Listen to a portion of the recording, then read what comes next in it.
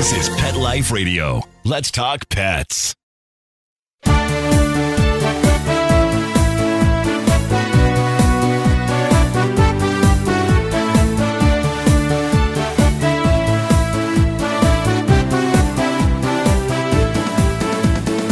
Hey, welcome to Canine Master Radio Show on Pet Life Radio. I'm your host, Chris and Gayle, and today I have the pleasure of having on my show my good friend, Gayle Martz. She is the founder of the SHERPA Bag. You know, that's the first officially approved soft-sided pet carrier for the travel industry. Gayle was a flight attendant, and she came up with this idea. We're going to learn more about that. Gayle revolutionized the pet travel. She changed the way in which we all travel with our pets. She also persuaded all the airlines to change their policies and regulations to allow pets into the passenger cabin. They're no longer in the bottom of the cargo area of the airplanes. Gayle created in the pet industry a whole new category, and it's really helped enrich the lives of people and their dogs. So I am really, really excited to have Gayle on the show today. Gayle is an expert when it comes to airline travel with our pets. She's going to tell us about her journey in the pet industry. She's going to give us some tips on how to acclimate your pet to the SHERPA Bag, which is so important, which I know a lot of you are going to want to know. And she's going to give us some pointers on the best way to make traveling easier with your dog. So we're going to go and we're going to talk to her about her new book. It's In the Bag, which is a great new book, which I just got myself and read. It's a quick, easy read. We'll talk about that. We have an exciting show today. We're going to be right back shortly after a few words from our sponsors. So stay tuned to Canine Master on Pet Life Radio. Take a bite out of your competition. Advertise your business with an ad in Pet Life Radio podcasts and radio shows. There is no other pet-related media that is as large and reaches more pet parents and pet lovers than Pet Life Radio. With over 7 million monthly listeners, Pet Life Radio podcasts are available on all major podcast platforms, and our live radio stream goes out to over 250 million subscribers on iHeartRadio, Odyssey, TuneIn, Stitcher, and other streaming apps. For more information on how you can advertise on the #1 pet podcast and radio network, visit PetLifeRadio.com/advertise today. Let's Talk Pets on PetLifeRadio.com.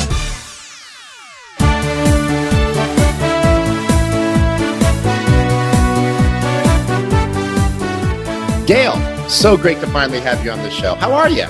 Hey, Chris, I'm so thrilled. I'm happy to be here with you. I have my favorite little canine with me. I mean, she's not my favorite. She's just the littlest one that you met in Nuremberg. So there we go. We're ready to rock and roll and on with the show. Well, Gayle, I have been trying to get you on this show for a while, and I'm so excited to have you on. You know, Gayle is the founder of the SHERPA Bag. It's one of the true hard good brands in the pet industry. You know, we don't have really big brands in the pet industry. We got Kong, we have Flexi, but a lot of people know that SHERPA Bag, Gayle. You've done such a great job. That was the goal, to register the name all over the world. So it's a registered trademark, the SHERPA Bag, and it's all over the world. I'm so grateful when I see a SHERPA Bag in another country. Yeah, you know, the thing is, Gayle, I see it not only on airplanes, but I see it in restaurants. I see people carrying their dogs in it. I mean, you really change the way in which people travel or even they interact with their dogs, you know. So tell us, now you were a flight attendant, right? I mean, so tell us a little bit about what was the inspiration behind creating the SHERPA Bag. You know, it's the first soft-sided pet carrier, but how did you, I know you were a flight attendant, but how did you get it going? Well, we have to go to Sherpa the dog that came first into my life.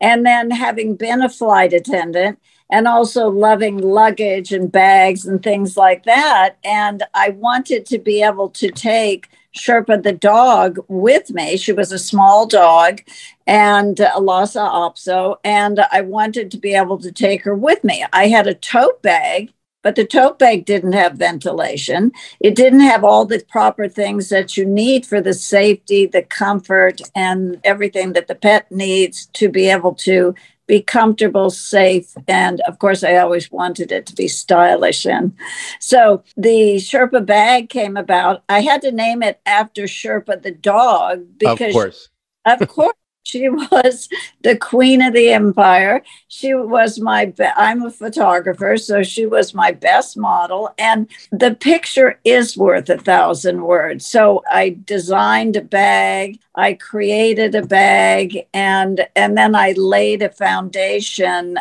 a very strong foundation. And that was to first get the airlines to change a policy regarding pets in the passenger cabin. So that was your biggest challenge, right, Gayle? I mean, getting the airlines to be able to do it. And what Sky Mall magazine? That's exactly right. That was one of the magazines I had to get into because I had that captive audience. There they were on an airplane. They used to have magazines in the seats and catalogs. And there you were, a captive audience on the seat, and you look through the Sky Mall and there's a dog in a soft-sided carrier. So that was like one of my first places to get the Sherpa bag into. You're right. That's good. So then American Airlines was your first real break, right? I mean, they were the first ones, and then the other airlines started to follow suit kind of thing?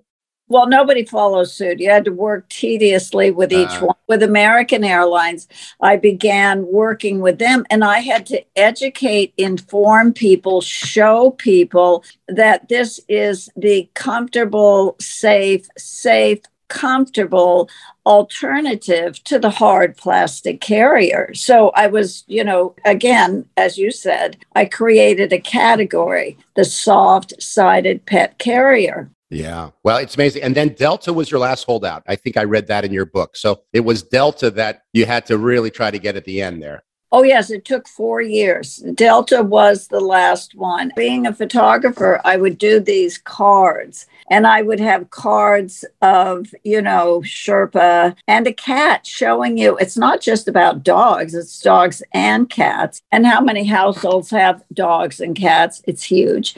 And so Delta was the last one. And then I flew to Atlanta, worked with the whole team. Sherpa was the dog in the center of the table in her Sherpa bag during this 3.5-hour meeting. And she was a big success. She gets up at the end, she looks at everybody, and then walks out, walks back in, and lays down. And I said, and that is Sherpa. I love that. I love that. You really live your dream. You do a lot of travel. You live in Paris part of the time. You live in California and around the world. And you and I get to see each other often, which is some of my most fun we have together. But I do want to ask you, I want to get into the stresses of traveling, because traveling with your dog is a very stressful experience sometimes. I hear people all the time, how do I do it? So, what I'd like to do, Gayle, is I'd like to go into how we make things easier for you and your pet to get on the plane. And so I want to get into that in a little bit. But first, we're going to get right back to you guys shortly after we hear some words from our sponsors. Back right at you. Sit. Stay. We'll be right back, right after we kibble a little with our sponsors. Molly, here's your dinner. Zeus, that's not your food. Don't let that happen to your precious cat. Elevate your cat's eating experience with the Cat Tree Tray. The Cat Tree Tray keeps your cat's food off the floor and conveniently located on the cat tree. It's the perfect way to eat. It's a beautiful wrought iron tray that easily attaches to your cat tree and keeps dogs and other critters out of your cat's dish. A must for multi-pet households. There's a 6-inch tray for large bowls and a 4-inch tray for smaller bowls. Purchase your Cat Tree Tray today. Go right now to cattreetray.com. That's cattreetray.com. cattreetray.com. Let's talk pets. Let's talk pets On Pet Life Radio. Pet Life Radio. PetLifeRadio.com.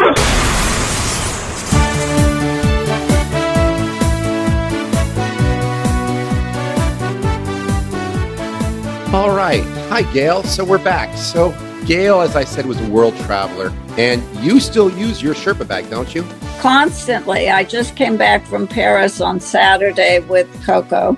Oh, that's and great. yeah, she was in her bag. And then my Cartu, who will be 16 next month, sleeps in her Sherpa bag. They love to be in their Sherpa bag. They know that they're safe in their bag, and it's a home within a home. So I'd like to just stay away from what the smallest amount of the public does is get on an airplane. Then the next one is in the car, safety in the car. Sure. But everybody has a home. And what you see goes on in the news, here's a fire there. Here is this happening here. And so you really want to be able to prepare for anything that can happen. And then that bag is their portable pet den that they can travel in. Yeah. So, I mean, we hear the horror stories of people that in the past, whether you're traveling with your dog or when you put them in the cargo, we used to put them in what we call the very kennels in the cargo space. And there's these horror stories that I have heard. I mean, I one time shipped a puppy to California that I had bred, and the dog got lost. So I really want to talk about some of that. But I want to ask you, so the Sherpa bag is for certain size dogs, right? So unfortunately, we can't bring on the plane our large golden retrievers. So those dogs still need to go in the cargo space down below. Right. So really, the Sherpa bag is really pointed towards those smaller dogs, Exactly. under 15 pounds kind of thing, Gayle? Well, it really is, because when you look at the airline, all of the regulations, the rules, and you really want to be totally prepared for travel. And so each airline has their own policy regarding pets in the passenger cabin. And the pet must remain in the bag, the Sherpa bag, for the duration of the flight. So, so let's just say coming back from Paris, that Coco does not come out of the bag and walk around the plane or do other things like that. She's in the bag underneath the seat, and she's comfortable because it's that den environment that they love. So let's talk about that. How do we acclimate? How would you recommend that our listeners acclimate their dog to the bag before the trip? Because you really need to plan ahead well before you get on that flight. Oh, absolutely. You want to have the bag open on the floor in their favorite place, or it could be on your bed. Just keep moving it around so they see that this is a wonderful place for them to be. And then the bag would have their toys. They love a Chewy or something inside the bag. And then it's just in a place that they can go in and out of. So it's like, I remember going over to someone's apartment who had a Sherpa bag, who was up in the closet.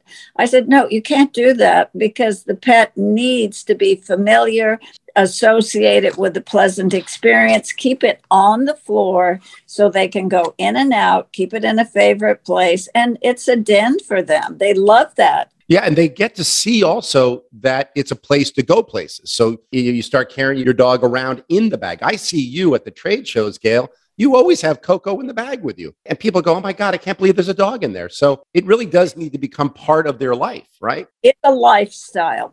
So it's a lifestyle. They know that, like, she sees me getting dressed or doing whatever and I'll tell her before, I think that speaking to your pets is what we always do. If you don't speak to them, how are they going to know? And, they will understand, and they will see the body movements. They will see what's happening. Suitcases come out, they see what's going on, and they know what's happening. And so all of the dogs will know that. And we have to include those, but this is doggone smart. But we're doggone smart to include cats too. That's right. So let's talk about the size. What is the maximum size that can go into the Sherpa bag size dog? I know that the dog needs to be able to stand up and comfortably turn around, because that bag goes underneath the seat in front of you. Is that right?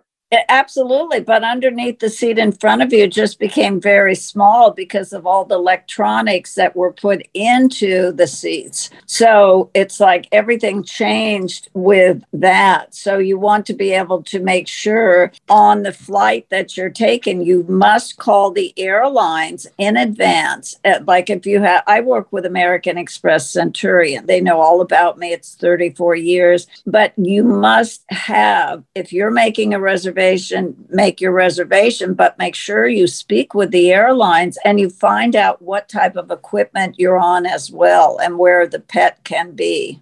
Got it. So it is important to really plan ahead from your trip. You must really plan ahead. You have to be totally prepared with everything. Let's talk about going overseas, because there is an increase in people going overseas. So it takes the time to get the proper United States Department of Agriculture stamp. You need the veterinarian, all of those things done within 10 days. And then look at the mail if you want to rely on the mail. And I think everything's a little up in the air, as they say. Yeah. So you want to allow exactly the time that you have, say 10 days. So get it out to them prior. That's overseas. Domestically, that's a trip to the veterinarian. The veterinarian can give you the health certificate, the inoculation certificate, and then it must be said that the dog is healthy. It has the rabies shot. It has all of the things that they need in order to be able to be on a plane or in a car. Forget about the plane. Most people are traveling by car, so it's in a car. Sure. And you actually strap the Sherpa bag with the seatbelt. It has a place to do that right into the car, right? Yes. I worked with the automotive industry in Detroit for pet occupant safety. And the thing is when I'm driving and I see a dog hanging its head out the window, just taking in that air and everything, that's the worst thing that people could do, because we have all that debris flying through the air that can go right into their eyes. So the safety comes into a small dog, cat in its bag. A large dog must be using one of those harnesses, the things that they make that are all out in the marketplace. Yeah, I mean, you really do. If you get into a car accident with a small dog, that dog is going to launch like a missile out of your car. It could go through the windshield. They're a projectile. And that projectile can come from, and it's like it was all done. They did all these crash testings and everything when I was working in Detroit on pet occupant safety. So you really must be aware that that is not safe to do with your pet in the car. And then how distracting. There you are driving, they're jumping from the back. I ask people this, and, they're jumping from the back to the front. Oh, they just want to be by you. Oh, they're going to go down by the brakes. It's not safe. Yeah, well, yeah, it's true. So let's go back to when I'm going to take my dog on a plane. I want to talk about, I need to bring some extra towels and maybe an absorbent liner. Doesn't the Sherpa bag have an absorbent liner on the bottom? Yes, it does. But I always put in extra things to make them very comfortable in that bag. Just, like I have a couple of different layers and different things so that they can kind of dig into their cave, because you know how they like to dig around into their cave. So I always have the extra things in there because it can get very cold on an airplane. And if you're on, let's say you have a check-in, that's 3 hours before, you had to get to the airport, that's 2 hours. Then you have the 3 hours ahead for the flight. Then you had a 11, 12-hour flight. You have a very long time that dog is going to have to be inside a bag. Yeah, so that means you probably shouldn't feed your dog right before the flight, right? And you want to make sure that you get your dog walked right before, so he has a potty break before he gets into the terminal. Well, yes, and the dog know not to eat. I mean, once you've done this enough, those dogs, when they see the bag, they know. It's like if you knew you couldn't go to the bathroom for 15 hours, I don't think you'd be eating at the buffet, right, or drinking all of the things. And the dogs know that as well. So you want to really familiarize them. And, I said, we're going on it. This is a very long trip. It's a very long trip today. I was telling Coco that from Paris, a very long trip. Yeah, yeah. And the other thing is you want to make sure that your dog has its rabies vaccine tag and its identification tag on a collar or on a harness on the dog. I have heard horror stories where dogs have gotten loose out of the bags and running around the airport and didn't have their dog tags on, right? Rates in the cargo area, different things like that have happened. So that is imperative that they must have that. And, when we talk about the microchips that are very important for the dogs to get, it's so important for them to have them because they can scan and find, where that dog is from. It's very important. So do we have certain rights when we're flying with our dogs? Is there any legal rights that you have, or is it just sort of made up by the airline itself? The airline has a policy. So nothing is governed by the United States Department of Agriculture or the Federal Aviation Administration. It's regarding airline policy. So the airline policy keeps changing from the beginning of the time. When I first started the company and I wrote, Sherpa would write travel tales from her perspective, TAILS, and I would write travel tips. And Sherpa's talking from her perspective, the big bulky bags get on for free, and I had to pay $45. That was now it could be $200 or whatever it is. So your rights are, you cannot disturb anyone else on the plane because there are people that do not like pets. We can't imagine that, but it's really true. So, I asked the woman next to me, I just wanted to make you aware I have a small dog. Are you okay with that? She says, as long as it doesn't come out of the bag. I said, the dog does not come out of the bag for the duration of the flight at all.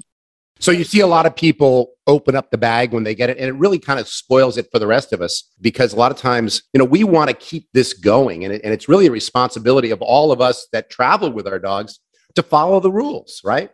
Oh, you have to. And then when I see dogs walking around the terminal, you cannot do that because there are people that are allergic to pets as well, aside from being allergic, as they say, to peanuts. But what it is you can't be having a dog walking around during the terminal, before the boarding, all of the things. They need to have everything done before. And if you're getting on a plane, you know that, but your dog doesn't until you tell them and you do it properly. So one more thing. What kind of sort of, provisions do you bring? Do you bring a toy for your dog? Do you bring a chew toy or what else? Yes, I have those chewies that they like. And, because I have the extra layers in the bag, I will also have a toy inside the bag, but they like the chewy. And really all they want to do is sleep because it's a quiet, they're underneath. Well, if they can fit underneath the seat in front of you, right? Because now dimensions have even shrunk further. So you have to be very careful to always adhere to what the aircraft is that you're flying with. And the airlines must tell you that in advance. So if you're speaking with a travel agent, they have to know to be able to get that information. When you make a reservation for yourself, you make one for your pet at the same time. And then you can find out, okay, because there's only 2 pets allowed in this class. There's only this many pets allowed in that class. And they should be separated, not in the same row. And all of that. So you really want to be aware of animals that are traveling on, not that many are traveling on the same plane, and that you're seated away from the other animal. Right. So plan well in advance is probably your advice. Oh, definitely. You really have to plan in advance for everything that you're doing, and especially an international trip. But it doesn't even, let's just talk, that's a plane. That's the smallest amount. Let's talk about a car. That's another, really, you're taking the pet in a car. So then you've got to be very careful for everything that you're doing and know is it okay to bring a dog into this state? Is it okay to do this? Can you do that? But really what's so important is the place that you are going, make sure that you have a veterinarian, a reputable veterinarian that you can go to in that destination. That's great advice. That's so important, Chris. That it was in Germany. I had Kimba, the other dog that you had met, and she got very, very sick. And so the hospital, the urgent care, the different things. So you have to know all of these things when you're traveling. You know, you have to have the shot record. You need to have all of that information about the dog with you. Yeah. Yeah. Wow, Gayle. I mean, I will tell you what great advice, because I can't tell you as a canine behaviorist how often I get people asking me, I want to fly with my dog. How do I do it? What are the regulations? So I really appreciate you giving us all this advice because it's so valuable. And you created the category. Who else wants to ask you?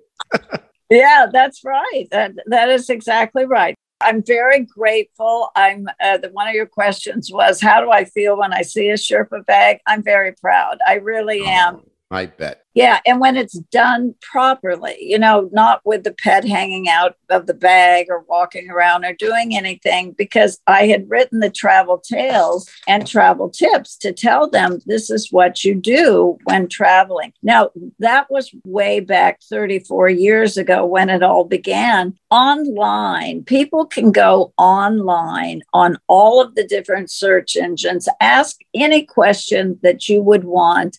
How many dogs are there in the world? When did the first dog begin? Did you know it was 20 to 40,000 years ago? Well, they began as wolves, but at any rate.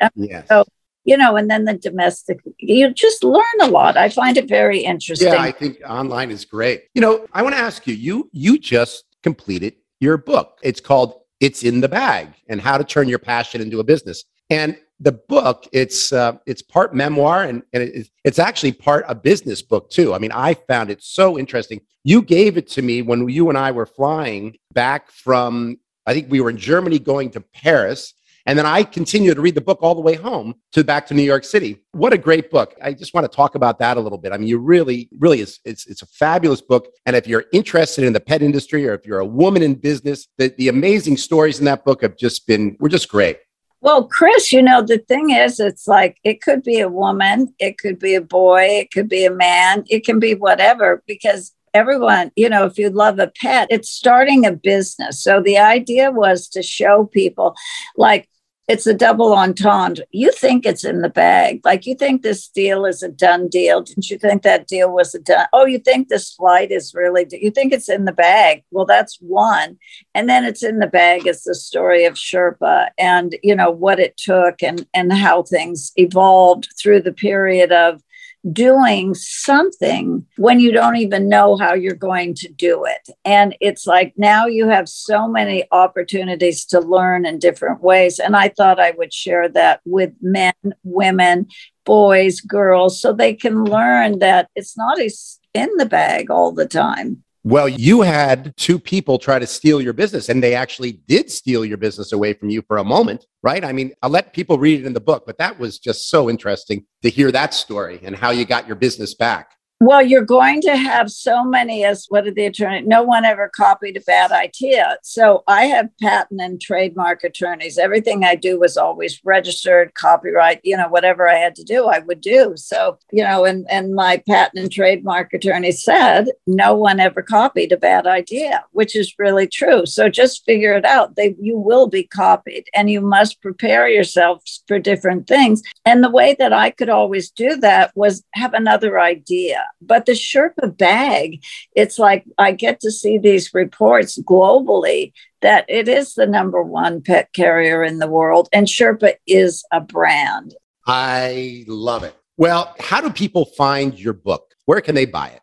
Oh, Amazon. So you go online and you just put It's in the Bag by Gayle Martz. And then you can buy the book. And there's so many different places. It's on Kindle. It's on different places. But Amazon has everything. So you do at the search bar, It's in the Bag by Gayle Martz. Wonderful. Well, Gayle, thank you so much for being on the show today. It was great to have you and to have such an amazing person who really has changed how we live with our pets. And we're so thankful to have you on the show.